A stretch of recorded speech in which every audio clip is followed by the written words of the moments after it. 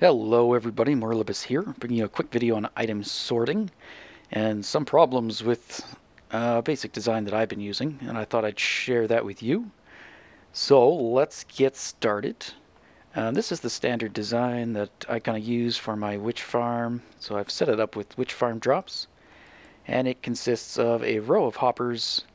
I might get rid of these blocks just to show you a better look at the thing. And I did this just so you could see kind of how you could disguise it behind a wall or something like that. But here you got a pipeline of hoppers all pointing one direction, and below those hoppers you have your sorting or your filter hopper, so that determines what items can go into it. So here I have them all set up. Each one has one item of the particular drop, and then 21 filler items that I've used bone meal that I've renamed to filler. So whenever a piece of redstone travels into this hopper, this guy gets first crack at pulling it down, and that goes for the other ones as well.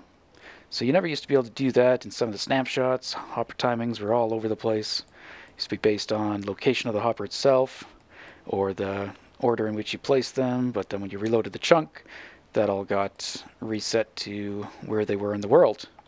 Now it seems they have resolved that, and in my testing I have seen that it gets a 50-50 split depending on where it's introduced into the system. So if we get some, well, let's get a stack of redstone, and if I introduce a stack into this hopper here, all of them are going to get piped into this one, but kind of one at a time. So as soon as they're introduced here, you can even see them. This guy gets first crack at them. So all of them are going to end up in this first space here, and none of them will end up over into the next spaces in the system. So because of this logic here, which is pretty much the exact same thing as this, you introducing redstone here, this guy can take redstone, so it's all going to go down there. Okay, so now if I were to introduce the redstone instead directly into this hopper, we will notice something different. It's going to feed a 50-50 split basically. So half the items are going to go into the hopper directly below, but the other half are going to be sent over here and then pulled down to this one. So we get 32 and 32. So this seems fairly reliable to me in my testing. I did a long pipeline of this and introduced items at various spots, and it all seemed to follow the same principle. So going back to this item sorting here, you used to have to use like droppers or water stream or something. Now you can just use hoppers. It seems to work reliably and hopefully will remain so. There's a problem with this machine, and we'll demonstrate that over here. Let's say your inventory is full and there's no place to put the items. So here I've got redstone again. This lower hopper is full. It's got nowhere to put the items, so it's not going to get rid of them. And then we have this machine here as the filter. So when we start introducing items, now we could just replicate a pipeline if we wanted to. When we start adding items in here, it's set up so that as soon as it gets one more item, it's going to give off a signal strength of 2, which activates this repeater, which turns off the torch, which depowers this block and would allow this hopper here to pull out an item. So typically it would pull out that item there before that torch gets activated again, and then that prevents this hopper from taking any more items out of this machine. So, however, because the unit is full, and because of this design in its tileable form, where it relies on signal strength from the redstone to work, so we got a signal strength of 2, and it doesn't interfere with the ones beside it because typically it doesn't get a signal strength higher than 2, except if the machine becomes full. So if I throw the rest of the stack in there, this hopper is going to start to receive them, and as soon as it gets additional, I think 23 items, it's going to bleed into a signal strength of 3, and this is where the problem occurs.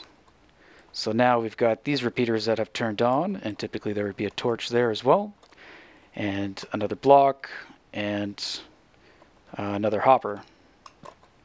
Oops. And another filter system as well. Now, if this guy had anything in it, it's automatically getting pulled out. So if we had it set up in a similar design like that, being ready to filter out an object, all those filter and objects get yanked out because this guy got too many items in it and activated the one adjacent to it. So that's the problem with this basic design. Now, if you got it set up in such a manner that you have lots of extra storage, or that won't ever happen, then not a problem. But I'll show you one method that I've kind of figured out on how to resolve it, and that's going to be our next design over here. But first, I've set this up with a bunch of items in it.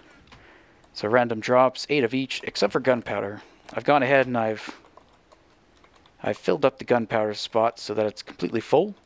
It's got room for, I think, 32, which we can't actually access, but it's the hopper right below here.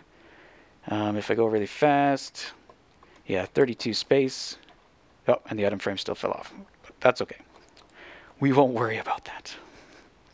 So if I turn off this lever here, it's going to deactivate this hopper. And this hopper is going to start to pull items out. And we'll see the lights at the back light up, just indicating which items are going into the system right now. So right now it's getting sticks. Right now it's getting gunpowder. And as soon as this fills up, it's going to, I think, if I put enough items in there, which I may not have. No. Okay, so this is it working kind of how you would expect. Except now, if we look in that hopper, it's completely full, so it can't receive any more items. So if we were to put, and I do believe it is 23 extra items, so let's test that out. If I were to do that and let that go,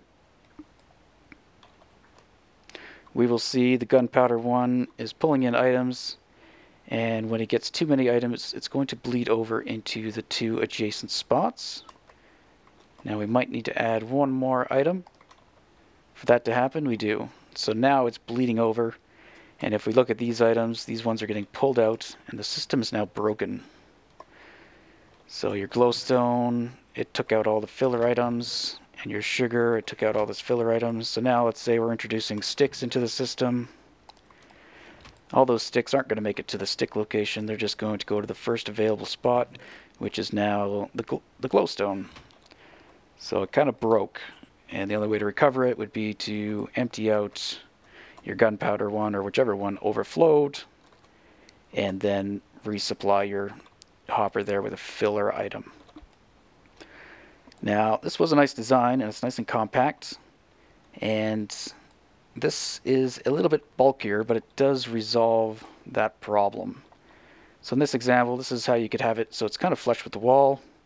It involves, if we exclude the filter and the pipeline, it has an additional 3 hoppers to get the items to a chest. This one has an additional 7 hoppers, so it's a bit more expensive, 4 more hoppers to kind of get the same look. And then it has an extra comparator, repeater, and 2 redstone dust per section. Now, what this does differently, it still has the exact same thing at the back to detect the items coming through, to turn off a torch, to depower this block, to allow this hopper here to pull any additional item out of that hopper. The only difference is it has another comparator at the front here. So this comparator is reading through this block. It's going to read this hopper here. And as soon as this hopper has 23, this is where the 23 was. As soon as that one has 23, except I got to turn that one off. There we go. So as soon as this guy has 23 items in it, it's going to output a signal strength of 2. Nope, did I get that wrong? 24 items? Or am I? Oh, I put them in the wrong one. Okay. 23. Okay, so as soon as that has 23 items into it, it's going to output a signal strength of 2. Just going to turn on this repeater here, which is going to power the filter items. This guy here. So now, even though he accepts a redstone, he's not going to. Oops. This is just from me playing around before. He's not going to actually take that redstone. Instead, that redstone is going to go all the way to the end into an overflow chest. And that's just for any item that can't be filtered by the system, or in this case, any item that can't be filtered by the system, or where there's no room for that item in the system. So that takes care of that. So now no items will ever get more in there.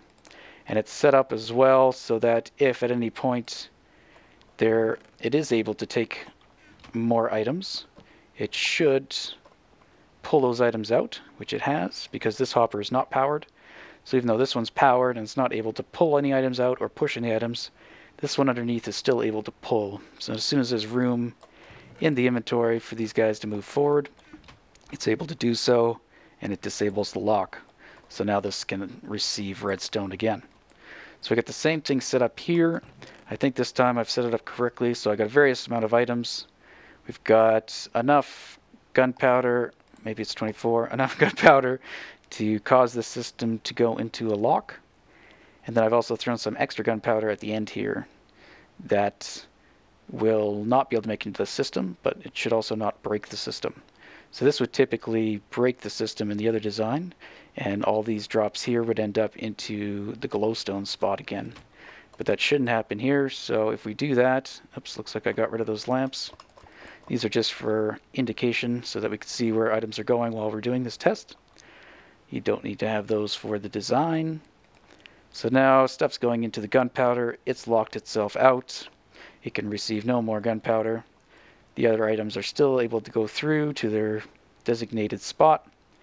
And then any other gunpowder will bypass this area and make it into the overflow chest. And now that's where we're at right now. So if we look down here, these ones should have the 8 that I introduced into the system. And then at the end here, we'll start to see the excess gunpowder making its way through. And then if we were to, let's say, take out a stack of gunpowder, that will now filter through, and it's already unlocked itself. And now it will allow gunpowder to enter into the system again. So this one cannot be broken. It is unfortunately a lot bigger, or a decent amount bigger. It does take a few more hoppers and a bit more redstone, and it is a bit wider of a design. So if you're trying to hide it into a wall, you do need a little bit more area, but it is kind of fail-safe, and it does provide a bit more storage, I guess, with the hoppers as well. And yeah, anyway, I thought I would share that with you guys. And if you have any other ideas on how this could be accomplished, please let me know. And yeah, if you've enjoyed the video, let me know that as well. Leave a comment or a like. And if you'd like to replicate this, it's a fairly simple design, so I'll just give you a sideways view at it, and you can replicate it for yourself. And yeah, this is tileable, so you can keep going as long as you want. Anyway, guys, we will see you in another episode. Thank you for watching.